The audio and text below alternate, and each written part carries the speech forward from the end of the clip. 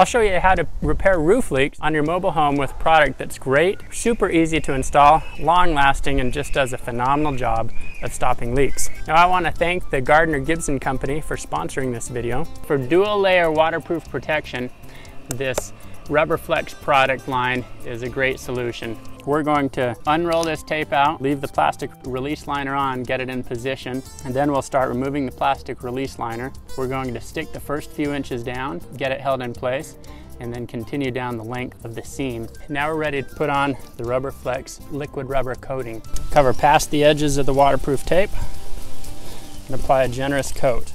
Line it up where you want it to stick. Once this is pressed down firmly, we'll be ready to apply the liquid coating. We want to put it over the edge or the seam, and that's giving us that double layer protection. We're going to get this lined up so we've got some on top of the roof and some hanging over the edge. Let's look at how the Rubberflex waterproof tape gets applied over a screw hole.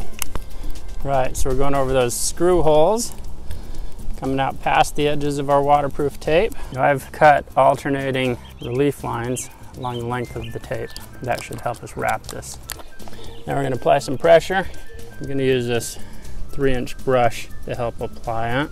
Please like the video, leave some comments, ask some questions, share what worked for you. Don't forget to subscribe and like the video, and have a great day.